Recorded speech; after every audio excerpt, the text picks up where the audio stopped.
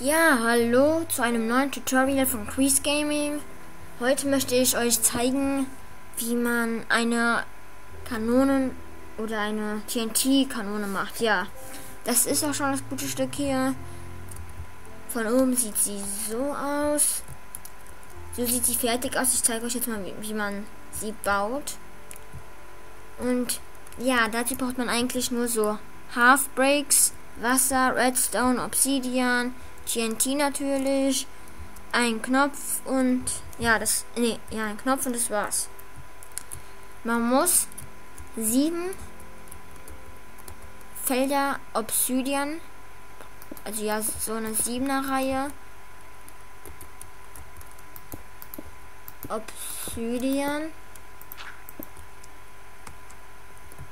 braucht man. Jetzt will ich gerade mal was gucken.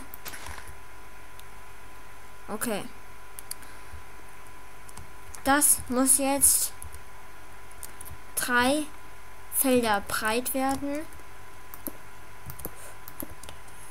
1, 2, 3, 1, 3. Machen wir das hier genauso. So. Das muss ja noch weg.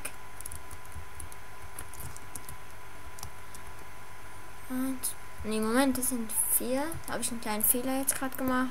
Tut mir leid.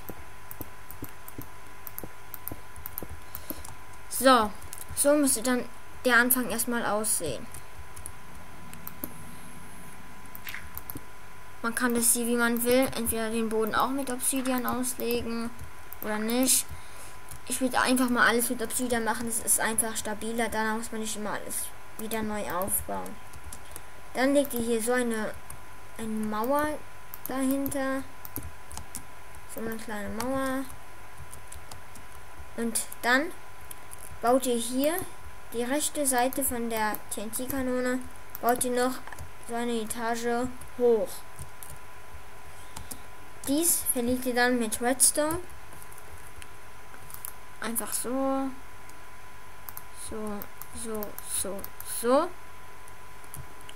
Und das macht ihr auch auf der anderen Seite mit Redstone. Dass es dann später so aussieht. Hier muss ein Loch sein. Und hier kommt der Half Brick hin. Hier tut ihr dann Wasser rein. Und der Half Brick verhindert das Weiterlaufen des Wassers. So, das war's eigentlich auch schon. Jetzt braucht ihr hier nur noch eure Knöpfe. Da und da. Damit es hier so ein Signal aussendet. Und ja. Nun kommen wir dazu, wie man die TNT-Kanone belädt. Man tut hier, ganz wichtig, nicht in dieses Loch, sondern davor TNT, hier, da und dort. Dann platziert ihr hier noch ein TNT hin.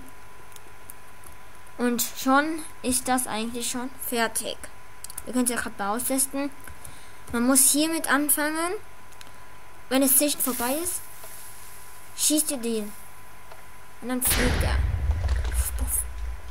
Das war jetzt kein so guter Flug. Ich kann es jetzt hier nochmal zeigen. Also erstmal warten, bis ein kurzes Zeichen vorüber ist und dann den anderen Knopf drücken.